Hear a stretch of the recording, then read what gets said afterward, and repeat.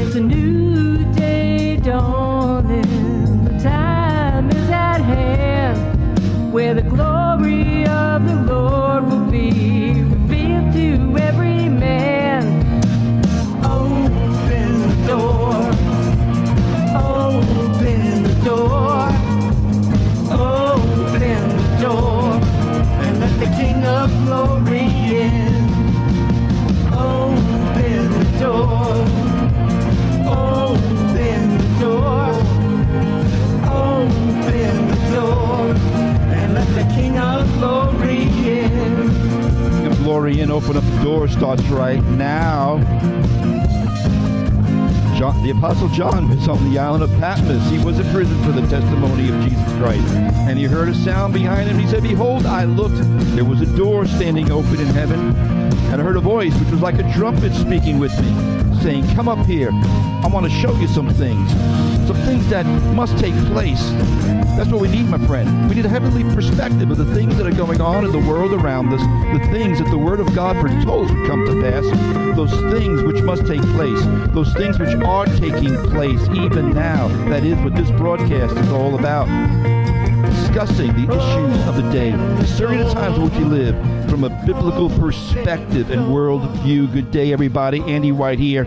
What you are about to hear is the fusion of heart, mind, and soul. I want to welcome everybody from all across the fruited plain and all around the spherical globe. Thanks for tuning in once again to this week's edition of Open Up the Doors. I am streaming live on my Open Up the Doors Facebook page, as is my habit. Please go on over to facebook.com/faithfm91.7 and join in the fellowship and the conversation over there, and shoot me some comments and thoughts throughout the broadcast, and I'll try to interact with you folks on Facebook. And of course, we will be going to the phones as well in the second hour. Also, if you would like to follow me, I am on the Truth Social Network. Please follow me over on Truth Social if you are on that platform. It's my main social media platform these days, with just interacting with people besides Facebook. But again, I like the free speech and open air community over there on Truth. So look me up at Andy White over there on Truth Social. Oh, by the way, something I haven't mentioned at all, and I keep really forgetting, it just popped in my head. I started an Open Up the Doors group page on Truth Social, and it's an open forum page. If you're over there on Truth Social, just look up Open Up the Doors in the search engine, or on my profile page, probably in the search engine, I believe. You'll find it. Open Up the Doors, the group page. Please join the page. It's just like the groups on Facebook in a lot of ways, of course, without all of any censorship or anything like that. And just join the group over there on the Open Up the Doors group page and freely post. It's an open forum. And it's really, I want to, again, build up the fellowship, the camaraderie over there with like-minded people. All right, one more thing before I get into what I want to get into. Best way to listen to Faith FM is to download the free Faith FM app. If you are outside of the broadcast area, we have the app for the Apple platforms as well as the Android platforms. Look it up in your respective app store and listen to Faith FM 24/7. Christian broadcasting and programming here on the east end of Long Island. As I mentioned a moment ago, I will be going to the phones in the second hour, and I'd like to give out the phone number really early, 631-725-269, because we only have one line. So write down the phone. It's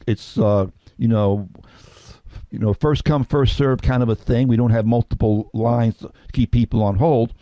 So write the phone number down, 631-725-2069, and be the first kid on the block to call in during the second hour.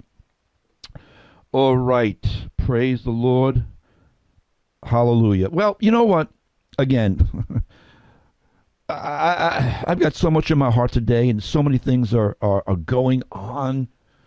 I was really perplexed as to what to bring forth this week, because of the fact that there is so much going on. It wasn't because I didn't know what to do. I didn't know what to do. What would be most opportune at the moment. I always try to sense what God's saying for these broadcasts, what people need to hear at that moment. You know, I could talk about China. I could talk about, because there's much going on with China. I could talk about Erdogan and Turkey and give an update there. And they're all on the back burners. I was perplexed as to what to bring forth today, because exactly that. I've got so many things I'm working on. And the Lord, I believe, really gave me a word for today that I'll get to in a moment. But having said that, along with everything else that's going on, some sad news. I just, as I was coming into the studio this morning, I came across my news feed that great brother in the Lord, Pat Robertson, passed away earlier this morning, or maybe it was last night. I only saw the news, as I said, maybe 2 hours ago. That Pat Robertson passed away. He was 93 years old, and he had a huge impact on the body of Christ. That's putting it, you know, mildly. That's an understatement. Starting CBN back in the 70s or early 80s. I believe he started back in the 70s with CBN. And so anyway, I just want to mention that before I move forward with my my prescribed broadcast, that, you know, to give honor to Pat Robertson for all he's done. Maybe we'll talk about that in the second hour. Probably touch upon it in greater depth then, but I certainly want to acknowledge him and his passing, and our sympathies and condolences are, of course, with the Robertson family and the CBN family in a broader sense. Our hearts and our joy is with you. We know that Pat's gone to his heavenly reward, and you know, when saints pass away, it's always a bittersweet kind of a thing. We mourn with those who mourn, and we rejoice with those who rejoice, and we don't pass from this world without hope. Is the word I'm looking for. We have our hope as an anchor for our soul. So again, I just want to acknowledge the fact that Pat Robertson passed away, and maybe some of you had not even heard that as of yet. All right, let me move on now with much that I have here, and I've got so much here. It may. I'm just going to take my time getting through this, because there's a lot here, and you know, if it spills into the second hour, it spills into the second hour. I always keep the second hour of this broadcast open for phone calls and for interaction with Pastor Doug when he's here. So anyway, seriously, getting buckled down now. And I'm going to be honest with you. I might seem right now a little bit scatterbrained and unfocused. You know what? I am, because my mind right now is filled with multiple things going on. So I've been having a hard time focusing. I admit that to you right now, live on the radio. I could go off onto any bunny trail, because so much is prophetically going on that I'm ready to explode. So I'm going to try and focus with some things that I feel from my heart are very important. Most of you in this audience are very familiar with Isaiah chapter 5, verses 20 and 21, where Isaiah says, "Woe to those who call evil good and good evil, who put darkness for light and light for darkness, who put bitter for sweet and sweet for bitter. Woe to those who are wise in their own eyes and prudent in their own sight." And I want to use this verse today because it's the framework for my commentary today. As I've shared so many times before, there is an existential evil that exists in the world. There are things that are pure evil. And there's also a being, as you well know, who is the personification of evil. Jesus calls the devil the evil one. And Jesus told his people to pray that they would be kept and delivered from the evil one. Folks, evil exists.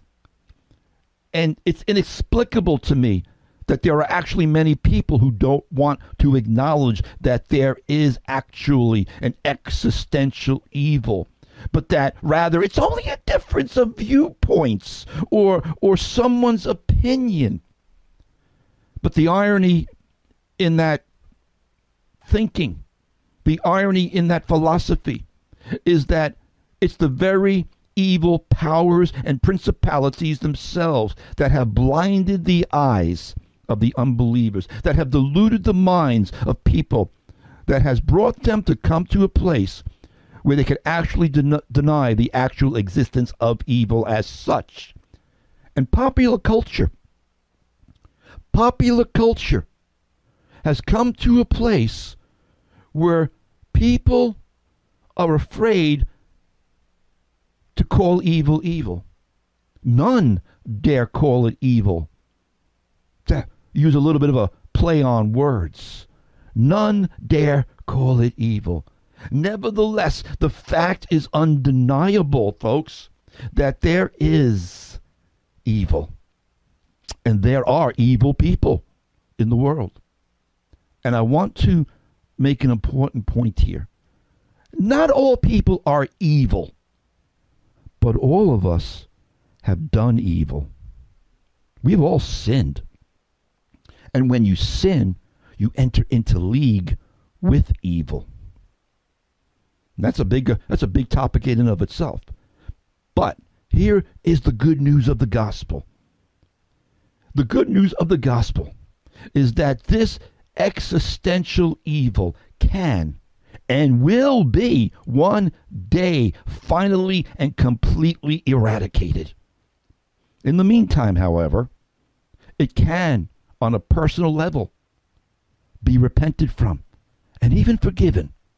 The good news of the gospel is that God will forgive evil upon one's brokenness and repentance by virtue of and based upon belief in the work of Jesus' atonement. But you've got to admit that you've done evil for this to happen. To find forgiveness, you must repent of your evil. To find forgiveness, you must acknowledge it exists, that you even have fallen into it through your sin. You must confess the evil that you've done in order for it to be eradicated in your own life and to be forgiven of. The only way to eradicate the evil is not to deny its existence, but to call it out, to expose it. And that's where the battle lines are drawn, my friends. This is why the Apostle John wrote in John chapter 3, and this is the condemnation, that the light has come into the world, and men love darkness rather than light, because their deeds were evil. For everyone practicing evil hates the light, does not come to the light. Why? Lest his deeds should be exposed. That's why they deny evil. That's why none dare call evil evil, because they would be exposing their own sins. But I digress. But again, Isaiah said, woe to those who put darkness for light and light for darkness. Woe to those who are wise in their own eyes. You see, instead of calling out evil, instead of calling something evil, the world says, let's call for tolerance. Let's call it being non-judgmental. Let's call it affirming. But don't you dare call it evil. Folks, when morally depraved perverts and drag queens engage in what God calls evil and abominable acts, don't you dare call it evil. That's what we're being told. That's the zeitgeist of the world today. When parents or adults bring little children and underage minors to be entertained by drag queens performing lewd and perverse acts, don't call it evil. It's just entertainment. Folks, the more that evil becomes normalized and rationalized, the more society is then pressured into calling evil good. And the more that none dare call it evil. Don't point out the fact that the emperor's got no clothes on when everybody's standing up saying, oh, clapping for the emperor. Look at his new wardrobe. It's evil. No. Hey, he's naked. And then you get stoned. But I digress. But here's the point. Or shall I say, I'll further the point. A little leaven leavens the whole loaf. I read an article the other day about a survey that was done, Gallup poll, and it says this. It says that more than 70% of Americans, 70% of Americans say same-sex marriage should be legal. Up from, here was the startling thing, up from 27% just in 1996. That wasn't that long ago. More than 70% of Americans say same-sex marriage should be legal, up from 27% in 1996. A little leavens the whole loaf. And matching last year's percentage, a new Gallup news poll found, let me quote from the article, when Gallup first polled about same-sex marriage in 1996, barely a quarter of the public, I'm surprised it was even that high, supported legalizing such unions. But it would take another 15 years until 2011 for support to reach the majority level. According to the poll, then in 2015, just 1 month before the U.S. Supreme Court's Obergefell versus Hodge decision, which basically legalized across America same-sex unions. They call it marriage. It's not, but again, I digress. But in 2015, Obergefell was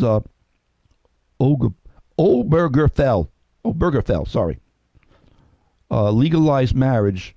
That's when it cracked to the 60% level. See, a little leaven leavens the whole loaf. And now we're up to 70% since 2011. It was 60% then, up another 10% in the last, what has it been, 2015? Was that 2015, 8 years ago? Wow. But as someone has said somewhere, yesterday's sin becomes today's compromise, becomes tomorrow's normal. And as I've often said, when you compromise with evil, evil always wins. This past week, another thing that triggered some of my thoughts for the week was that it was reported the other day that in New York City, they're setting up vending machines with free drug paraphernalia, with free crack pipes and Narcan for people to avoid overdosing on fentanyl. You know, and they're doing this under the guise of compassion. They're doing this under the guise of being wise in their own eyes. Woe to them who are wise in their own eyes. And these vending machines, they're not giving out, they're not, putting out, candy and soda and whatnot. They're putting out like things like what they're calling safer smoking kits. These safer smoking kits come with a clean crack pipe, a mouthpiece and lip balm for smoking crack and crystal meth. And the first of what's going to be several of these big blue box vending machines was installed in Brooklyn this past Monday. Again, folks, this is insanity. It's pure insanity. It's exchanging sweet for bitter and bitter for sweet. It's I thought of this. Another one of the woes in Isaiah, not to mention Habakkuk. Isaiah 5:11 says this: woe to those who rise early in the morning that they may follow intoxicating drink. Okay, that's talking about alcohol, intoxicating drink, obviously. But the principle is the same. Woe to those who rise up in the morning, that they may just go and take intoxicating substances, that they may, just follow after their drug abuse, that they may follow after their alcoholic abuse, that they may follow after this. They become enslaved. But the prophet said, "Woe to them who rise early in the morning." And now the government in New York City, the government officials are now enabling this kind of behavior. Oh, they might think they're trying to save lives. I know they have the best of intentions. People who have the best of intentions, that's called being wise and prudent in their own eyes. You see, but Habakkuk, who was a contemporary of Isaiah, he had a list of woes himself. And in Habakkuk 2, he says, "Woe to him who gives drink to his neighbor. Woe to him who gives meth or fentanyl or enables his neighbor, pressing him to the bottle, pressing him to the crack pipe." Let's modernize this. Let's update this. Woe to him who gives a crack pipe to his neighbor, who enables his neighbor to pursue the intoxication and all that comes along with it, to make him drunk. Woe to him, that you may look on his nakedness. And then Habakkuk says this: for those who do these things, who enable this behavior, you are filled with shame instead of glory. They think this is helpful and compassionate. They've lost their minds, folks. But this is the fruit of an entitlement culture that eschews personal responsibility and accountability. It's the same lie that began in the garden. You can eat the fruit and indulge your lust. You won't have to pay for it. God really won't punish you for disobeying. That's the lie. That was a deadly lie from Satan in the garden. Satan uses the same lie on people today to advance his mystery of lawlessness, his mystery of iniquity. Day after day, he's convincing masses of people that they can indulge their sins, they can indulge their evil deeds without any consequences or penalties. Don't you dare call it evil. The demonic lie that's blanketing America today is a false sense of peace and security. It's the idea that we can do whatever we please with no fear of consequences. Do you know what would be really compassionate and far more effective? How's about shutting down the out of control and open border? How's about stopping the fentanyl trade by going to war on the cartels, by sending in the military to shut them down? That would be a whole lot more effective and much more compassionate. But no, that's not really what they want to do. But I won't digress all that much. Just keep those borders going. Let's just keep them open, encouraging sinful behavior without any consequences, and invite more crime. The same spirit that's behind the open borders is the same spirit that's behind these vending machines in New York and other cities. And don't you dare call it evil. Folks, the fear of the Lord is to hate evil. The fear of the Lord is to hate evil, pride and arrogance and the evil way and the perverse mouth. And I'm going to say it. Though none may dare call it evil out of fear of popular opinion, but when adults take little children and minors and give them over to mutilate their bodies, cutting off their body parts, young developing breasts, mutilating their sexual and reproductive organs under the auspices of gender affirmation, that is evil. That is not affirming.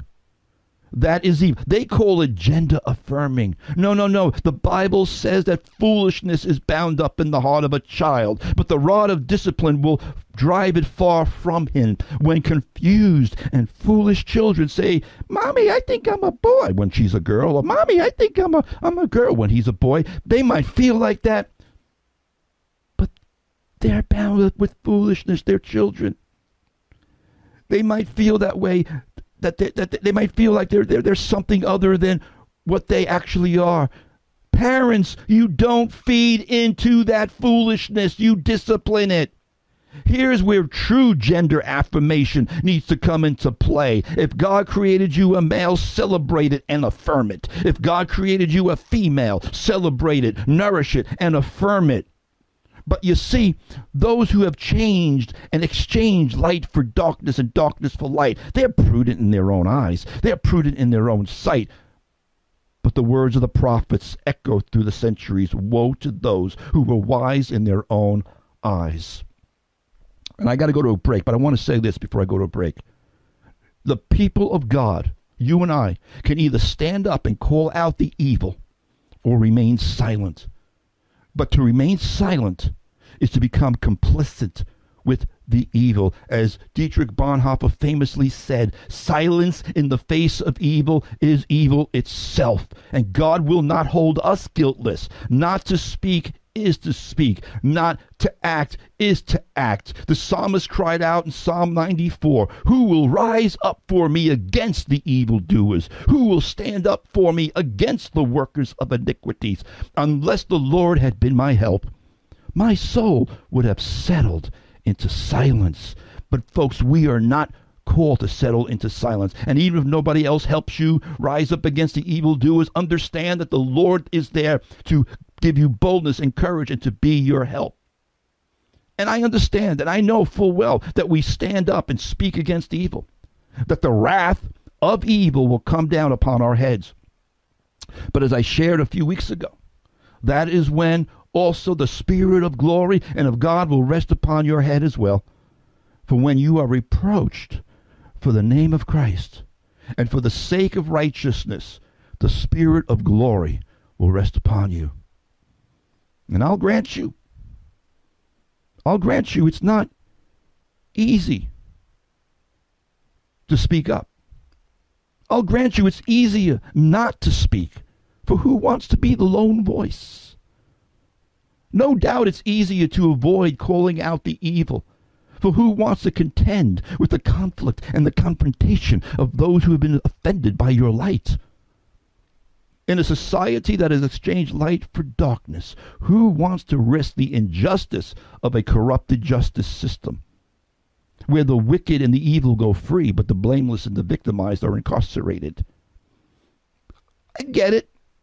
I get it. It's far more easier to play the three monkeys of see no evil and hear no evil and speak no evil. Just ignore it. It's what many do. Just ignore it. None dare call it evil. For in a society that calls evil good and good evil, who wants to face the tyranny of the evil of their persecution and the persecution that will come along with it? But I'll have more to say on this topic, folks, when I come back. Got to take a short break. Here's Will McPhalen, Walking in the Light. Stick around. My Heavenly Father, you know He called me.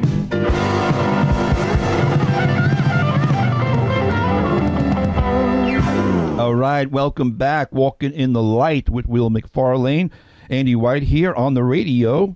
Faith FM, tearing down strongholds. Integrity in broadcasting here on WEGB 90.7, 93.3 in Napeague, and WEGQ 91.7 in Quag. And I'm going to hop right back on my stream of consciousness and my thought progression here because there's so much more I need to say. But what has happened, folks? I say that rhetorically, but what has happened and what is happening in America?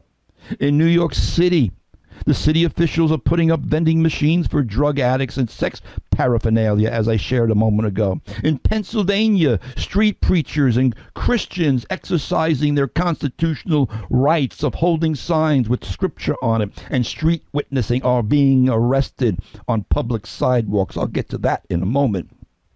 But people who have fled, dissidents and Christians who have fled from China and North Korea and Iran are publicly warning us in America that they are seeing the very things they fled from becoming manifested in this country. What has happened, America?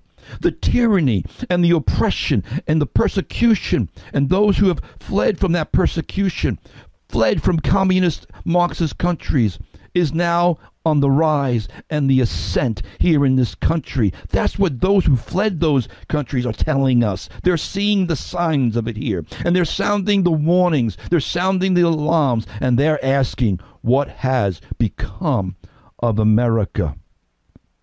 This past week, I want to read to you a little blip out of Prophecy News Watch that speaks into this very issue, and also raised something that happened last week as well in the nation's capital. Reading out of the Prophecy News Watch, the author wrote this. I believe it was Michael Snyder. I'm not sure. I think it was. But at this point, what has happened to America? He says this. At this point, things have gotten so bad that even children singing the national anthem is considered to be offensive. An unbelievable thing took place in our nation's Capitol building when the esteemed Rushing Brook Children's Choir was silenced by Capitol Police in the middle of singing the national anthem at the United States Capitol. Imagine that, folks. You have a children's choir singing the national anthem in the Capitol, in the U.S. Capitol building, and they're shut down by the Capitol Police because it could be deemed a protest. It could be deemed offensive. What? I can't even begin to wrap my head around that. But let me get back to the article. Despite having prior approval from congressional members to do this rendition of the national anthem, the police deemed their performance as a form of protest. Well, okay. So? Oh, that's right. You're not allowed to protest in the Capitol. Kind of ironic, but I digress.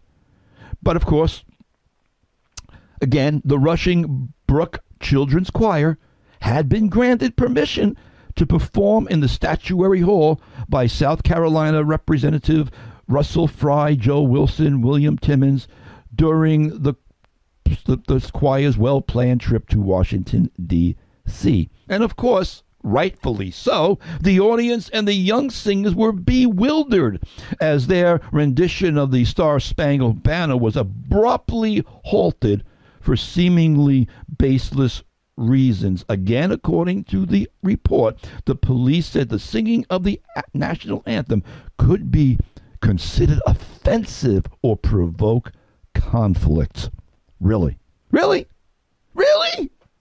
We can't have little children singing the national anthem in our nation's capital because it would be considered offensive or provoke conflict? What in God's name is that absurdity? I'll tell you what it is, folks. They have forgotten God days without number. They have forgotten our Constitution days without number. They have forgotten our founding days without number. Our society is rapidly becoming the exact opposite of what our founders intended, and previous generations of Americans would vomit all over the place if they could see what we have done to the nation that they sacrificed so much to give us. America is being fundamentally transformed. Does that sound familiar? America is being fundamentally transformed into America with a K right in front of our eyes. Brothers and sisters, our nation is, whether you want to call it out or not, our nation is on a highway to hell and picking up speed. The spirit of lawlessness is rampant in our nation today. It's the very force behind the laws and legislation that seeks to banish God from our public discourse and ignore his divine laws. Remember back, I'm going to take a little trip down memory lane. Remember back in March of 2021 when Congressman Jerry Nadler flat out stated, quote, God's will is no concern of this Congress. By way of remembrance and for context, the Congress 2 years ago was debating the Equality Act, and a very brave congressman from Florida, Representative Greg Steube, he stood up on the floor debating this Equality Act, and he said this. He said it was in opposition to Scripture.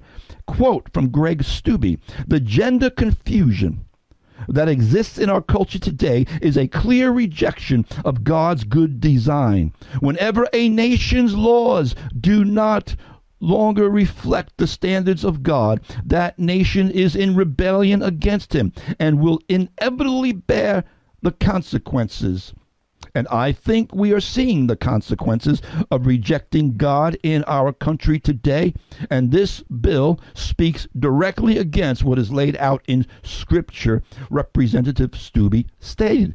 Amen and amen. Thank you, Representative Steube, for standing up, for calling out evil when none dare call it evil. But in his response to Steube, Nadler then said, full quote, "Mr. Steube, what any religious tradition describes as God's will is no concern of this Congress."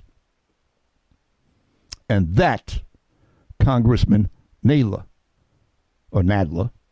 is precisely the problem. And it's precisely the reason this nation is going to hell in a handbasket. The psalmist said, "Shall the throne of iniquity, which devises evil by law, have fellowship with you, O Lord? No, no, no, but the wicked shall be turned into hell, and all the nations that forget God." That's Scripture. And this nation is quite literally being turned into hell because godless and wicked leaders such as the Jerry Nadlers and others and many others who have mocked God and have made God's will of no concern and of no consequence.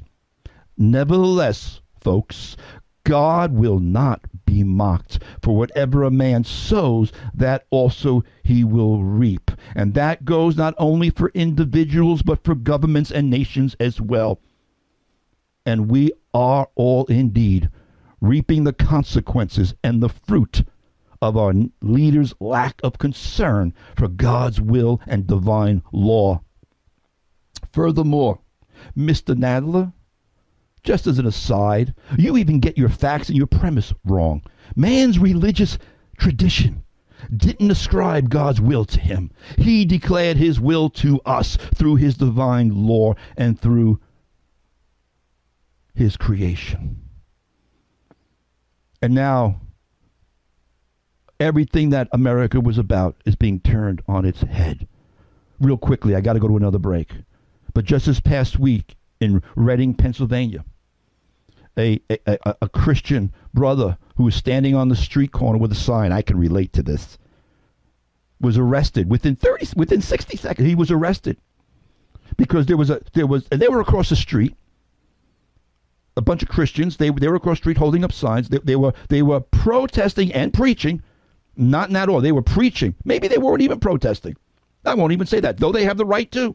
But they were preaching because there was a gay Pride Day rally. This is Pride Month, you know. Pride goes before the fall, but I won't digress again. But they were there to share the gospel and to witness for the truth in the midst of a society where none dare call it evil. And he was arrested on the sidewalk. It's all on video. You can go and watch it. I think I posted it on my Open Up the Doors page. But this is what's happening to America. When you watch the video, you realize that that police officer had no grounds whatsoever to arrest this brother. Now, you may not agree with their tactics. You may not agree with the way they go about doing things. Not that they were doing anything wrong, but we have constitutional rights in this country. We have a constitution. We have a freedom of speech. And his rights were violated. And I hope he wins his case. But this is the breakdown, because we've forgotten God without days without number. It's the spirit of the age. See, the spirit of the age isn't going to put up with anyone anymore. It's not going to put up with any of us Christians standing up and preaching righteousness any more than it did when those first apostles took the message of the gospel to the streets. Remember, Paul started riots where he went too because of a righteous invasion of truth. And I'm going to tell you something. Go to a gay pride rally on a public street with scripture signs, and that is a righteous invasion of truth. I'm going to take a break right now, folks. I think you're catching my drift right now. I'll wrap up this first hour with a few more thoughts when I come back.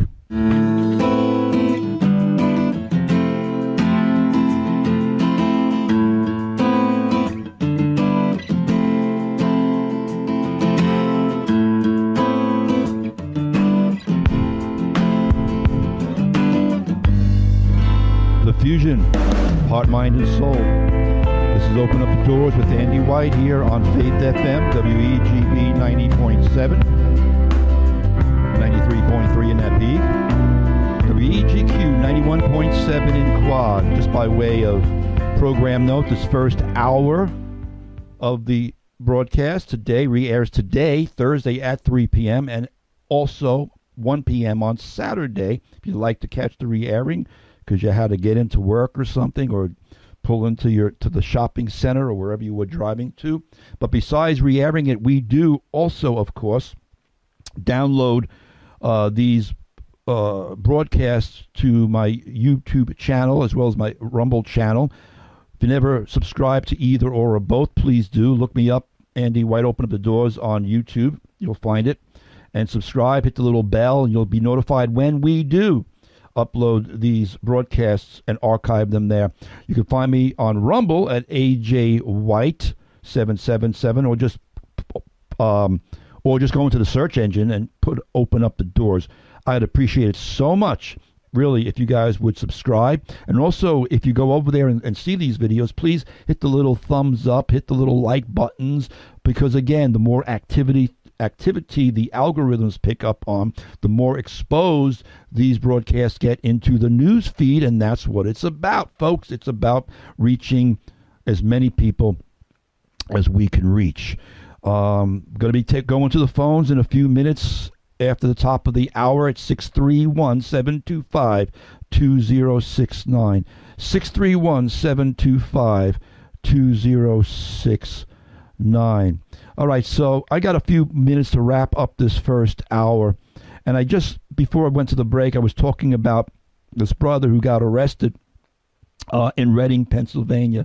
And when I was watching this whole scene unfold on the video, and you can hear it very clearly, the guy taking the video really got a clear video and got the dialogue back and forth pretty good. But it really made me think about, free speech, America? Yeah, we're the bastion of free speech, but only for leftists and Marxists who burn down city streets, but not for you, Christian, not for you.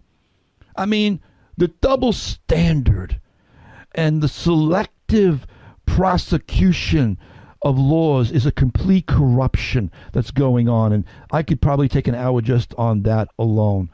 But again, we're dealing with the spirit of the age, and I need to tell you that when the Christian community, prepare yourselves, folks, because we need to stand up, and we need to understand that when we begin to stand up to preach the gospel of righteousness and to call out the evil that others won't call out, that's when the persecution will heat up.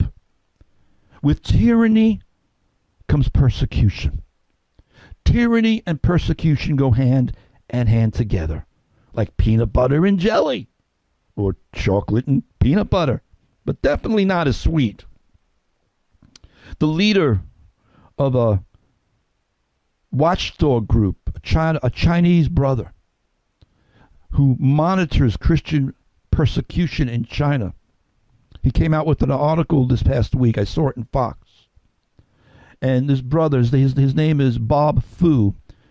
He's the president and founder of China Aid.